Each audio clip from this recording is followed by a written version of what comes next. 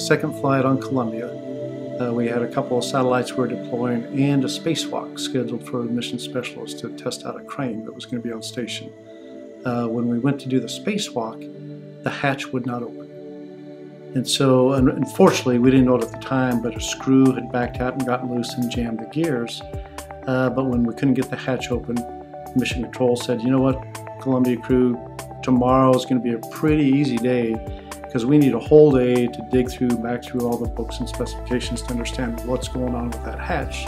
But we'll figure it out and get back to you. So the next day, we had a really light schedule. It's very uncommon to be in space and have a day that isn't scheduled almost to the minute.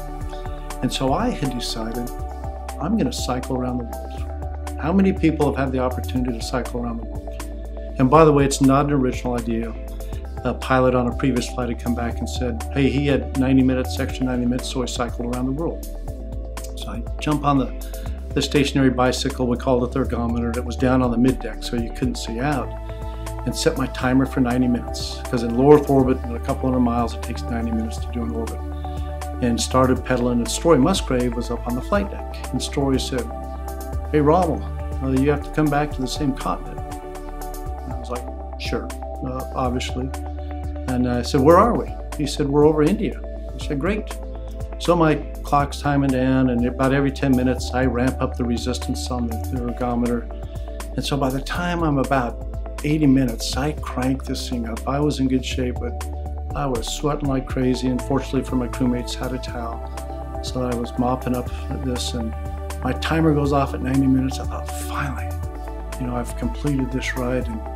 But before I stopped, I yelled up to Story and said, Story, where are we?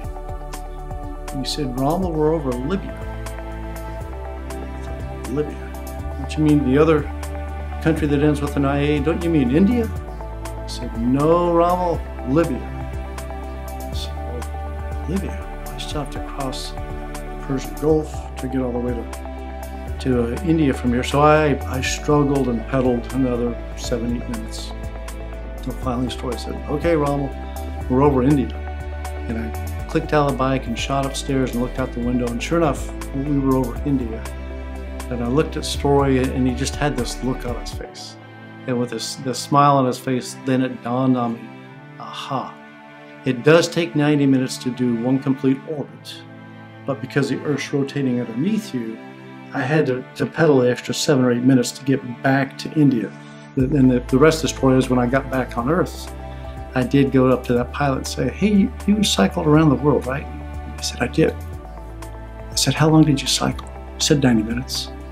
And I just kind of grinned and went away. I didn't have the heart to tell him, hey, you actually didn't quite make it around the world.